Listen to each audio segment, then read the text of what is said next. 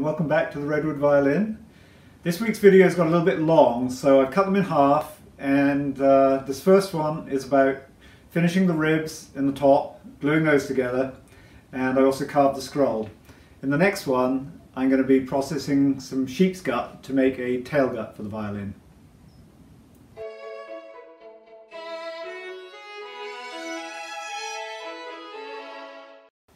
Today I'm going to be fitting a bass bar. That's this supporting strut that runs underneath the bridge foot, the bass bridge foot on the top of the violin. It's got three functions. The first is to support the top from the downward pressure of the strings. The second is to spread the vibrations of the bridge over the whole top, so that the whole top is moving up and down instead of just this little area in the middle. And the third one is a tone control. And the placement of the bar, its mass, and even its shape all have an effect on the tone. And I will explain how that works using this knife. So imagine that this knife represents this section of the top underneath the bridge. As the bridge vibrates from side to side, the top vibrates with it. If I increase the mass under the 1 foot of the bridge,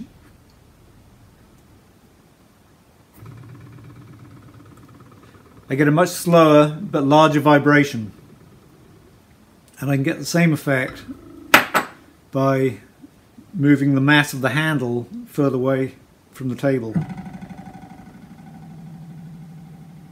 So by changing the location and the mass of the bass bar, I can slow the vibrations in the top down and make them bigger. That's going to make a darker sounding instrument with more power, but it's going to be slower to respond to the bow because it's going to take more energy to get it moving.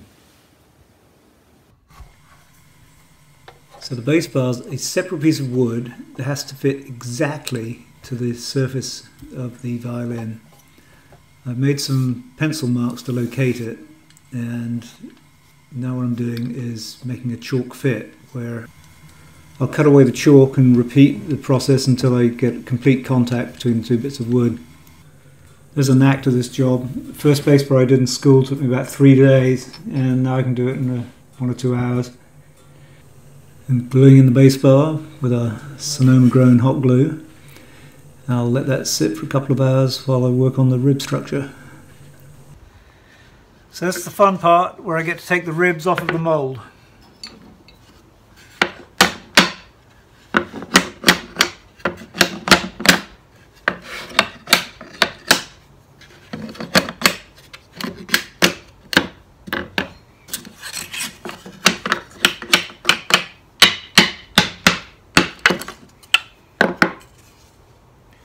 Now I'm going to clean up the blocks.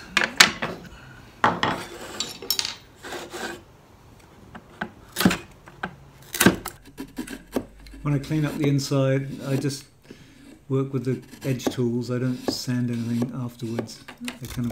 I like the fresh look of the tool marks on there. And gluing the top on with hot glue. Got to move fairly quickly for this job. So the glue for this is very dilute because we want to be able to take the top off again quite easily. There it is, the top's on. Joint looks pretty nice and tight.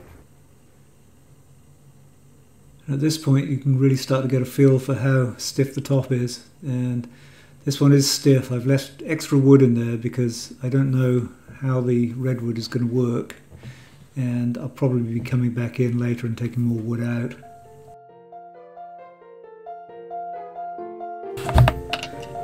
I start by marking the outline of the scroll, the side profile, using a template. And for the volutes, or the spiral at the head of the scroll, that design's pierced in with a needle.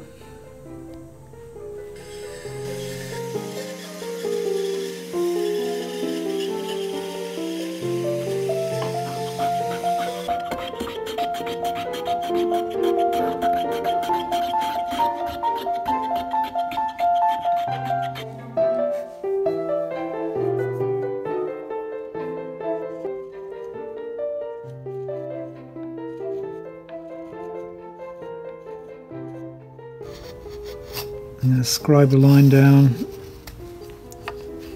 the centre all the way around.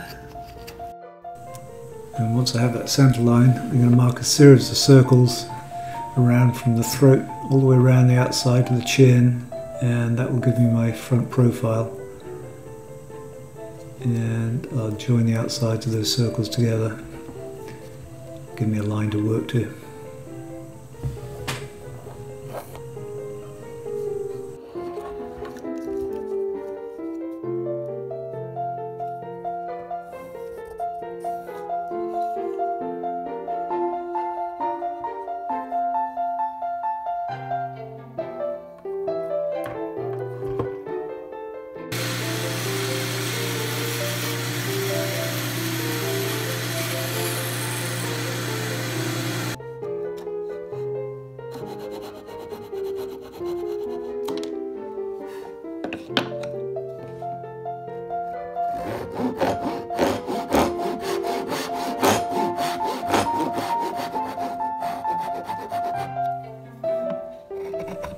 I use my broad, flat arching gouge to start with. It cleans up the sides of the peg box, and I can remove a lot of material quickly while the work's still rough. Then later when I get into the tight spiral, I'll start using smaller gouges.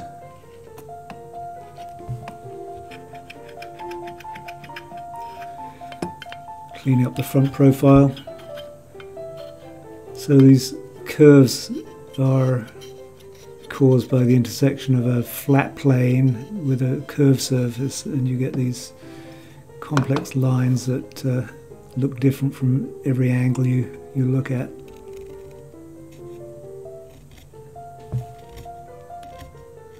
There's a penciled guideline there, but that's really just for rough sawing. At this point I'm doing these lines by eye.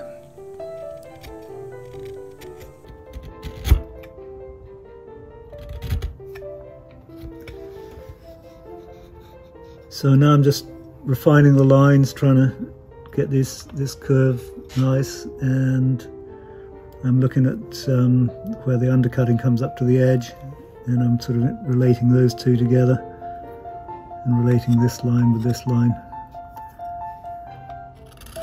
So everything sort of comes together, and then also making this come perpendicular to the center line of the scroll. That one's a little closer now. Hollowing out the peg box.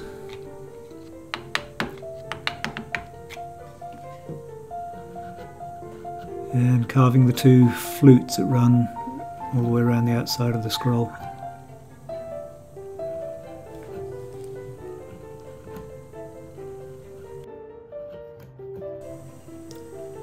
There's the top joined to the ribs and the scroll already carved.